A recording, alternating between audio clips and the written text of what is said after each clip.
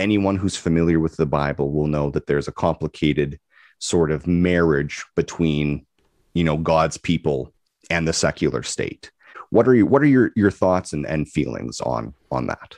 When talking about this, there's a lot of confusion, especially for modern Catholics, especially for modern Western Catholics who are kind of wrapped up in ideas of democracy, where the origin of civil authority comes from, what the nature of the state is, and what the purpose, what's the aim of it. These are things that are at the beginning of our logic in regards to our relation to the state. So it doesn't flow from us backward, right? It says, well, what is the nature of it? What is the source of it? What is the authority of it?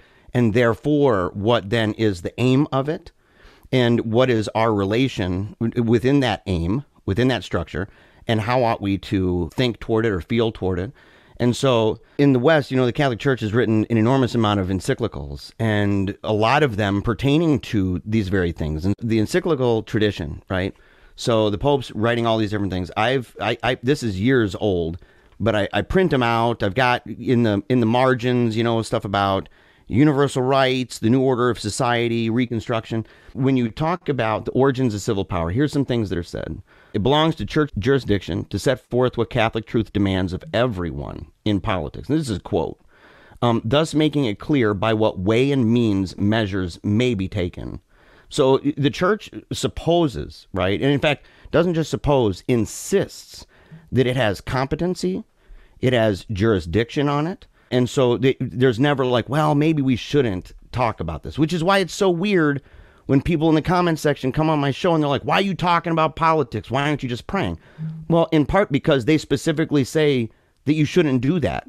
Like the popes have said, you should not just do that. In fact, you need to be rather serious because these are grave matters and these concern the temporal order, and the temporal order means something. The prince or the head of a state is essential, that there's a hierarchy, that without this, societies dissolve. There are those who prioritize liberty greater than is just, and they contend that the state power originates with the will of the people.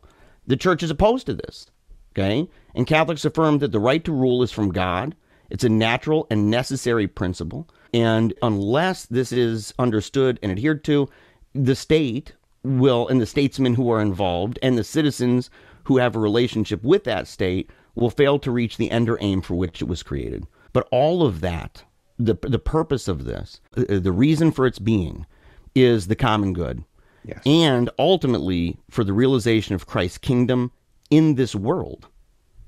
And, and a lot of people, they mysticize everything to the point where it doesn't matter the world. It's extraordinarily Protestant. I mean, it's like borderline Anabaptist. You sit and say, that's a raging heresy, man. I mean, the popes don't talk that way. Yeah. And so that is the origin of civil power, the nature of that power, the nature of that authority, the source from whence rulers rule, the purpose and the aim. And then it breaks down, of course, into a lot of different areas of life. I mean, they've covered a bazillion. So, I mean, you could go on forever. Yeah. But that would be the overarching thing for me. Great.